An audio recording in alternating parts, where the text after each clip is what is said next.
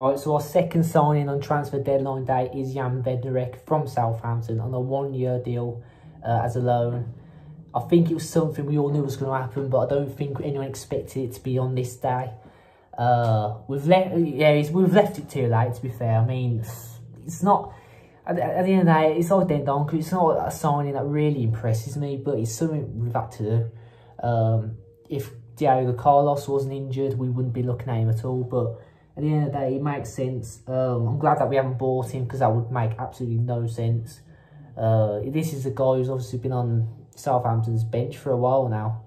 And, you know, Southampton are a good outfit in the Premier League. I mean, defensively, I think they've been quite good this season. Not been the best, but they've been quite good under Ralph Hasenhüttl. And, you know, obviously Bednarek will add something to our defence. I think he will get a few starts here and there. I don't think... He might start against Man City, but I can tell you Ezri Konsa will not be starting against them, because, you know, he's made too many mistakes. And I think Callum Chambers has literally nothing wrong. So he should be starting as well as Mings. So I thought Mings was actually our, you know, main man last night. But yeah, I'm happy Bednarek has come to Villa. You know, it's not, obviously, as I said before, it's not something that really excites me, but it's had to be done, and I'm glad we haven't bought him.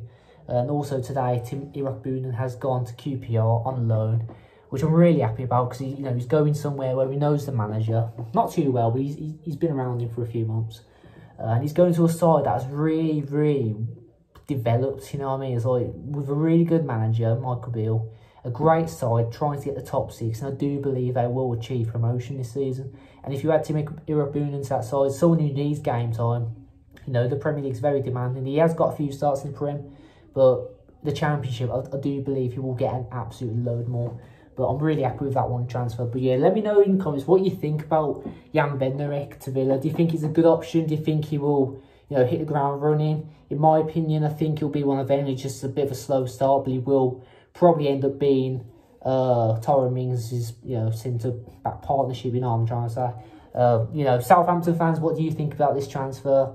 And yeah, I've still got this little feeling that we're going to be signing someone else today. I'm not too sure who it'd be. You know, we've been linked to like Lucas Moura, Conor Gallagher, Ismail Sarr's come out again. Don't think any of them will happen.